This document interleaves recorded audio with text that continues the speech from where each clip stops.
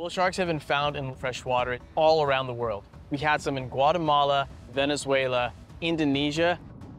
They even found a bull shark in a lake at a golf course in Australia. But why were the sharks that bit Cameron and Jean swimming so far from the ocean?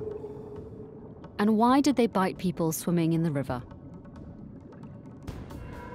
To help untangle this mystery, Dr. Stephen Kajira joins me in the 360 lab to find out if bull sharks behave differently in fresh river water compared to salty ocean water. So we're currently surrounded by bull sharks. What can you tell me? Bull sharks are great. They're what you typically think of when you think of a shark, except on steroids.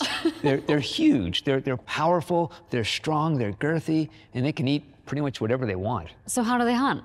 Well, one of the things they're able to do is use their electrosensory system. So if you take a look at a bull shark, you can see all these little pores scattered over the surface of the head. Each one of those is an electroreceptor, and they're able to use this, even in completely murky water, to detect the electric fields of potential prey items. And so does it work differently in rivers? Well, there it's different. This system is optimized to function in the ocean, Right. and salt water is a great conductor. But in fresh water, it's more of an insulator.